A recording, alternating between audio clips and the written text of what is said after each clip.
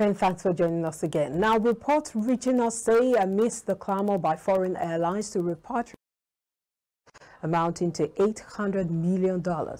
No fewer than 4 domestic airlines have over $54 million trapped with the Central Bank of Nigeria, CBN. The money comprises foreign exchange forward paid to the CBN, as well as payment for participating airlines in the 2023 Hajj operations. Recall that the CBN had recently commenced clearing the forex backlog with an assurance that the process would continue until all the obligations were attended to. However, the domestic operators are grumbling over the trapped funds, which they say had stalled their operations as they need dollars for their aircraft maintenance, lease and other obligations. According to the report, the monies being owed to these local carriers include Air Peace, $25 million, Azman Air, $7 million, Max Air, $20 million, and United Nigeria Airlines, $3 million, which sums to over $50 million. Out of the 12 scheduled commercial carriers, 4 Air Peace, Max Air, Azman, and Aero contractors participated in the 2023 Hajj airlift, but their money has not been fully paid. And to other stories, the Director General, National Pension Commission, Aisha Dahir Umar, has urged informal sector workers to embrace the micro-pension plan.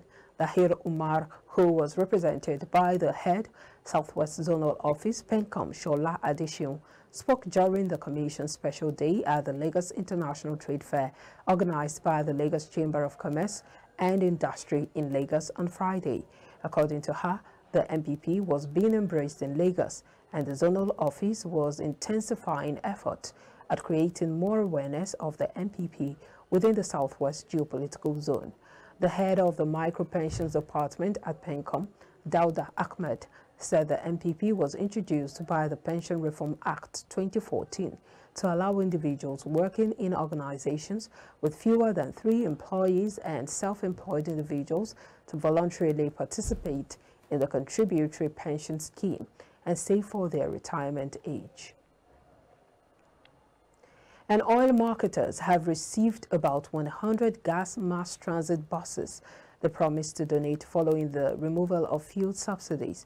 The Executive Secretary of the Major Oil Marketers Association of Nigeria, Clement Isong, revealed this to newsmen on the sideline of a media parley at the just concluded 17th edition of the 2023 Expo of the Oil Trading Logistics Africa Downstream Energy Week in Lagos on Friday. He noted that the promised buses had been ordered from Innocent Motors and delivered. The Depot and Petroleum Marketers Association of Nigeria had shortly after subsidy removal in June called for increased gas investment to provide an alternative to petrol use. It also pledged to donate between 50 and 100 compressed natural gas-powered buses to cushion the shock on the masses. During oil marketers' visit to President Tinubu in Abuja, DAPMAN chairman, who doubles as the managing director of Northwest Petroleum and Gas Company Limited, Winifred Akpanyi, said the meeting was to discuss the best course of action in the post-subsidy regime. Akpan said the oil marketers lived proactively and at the forefront of mitigating the effect of the removal of the petrol subsidy.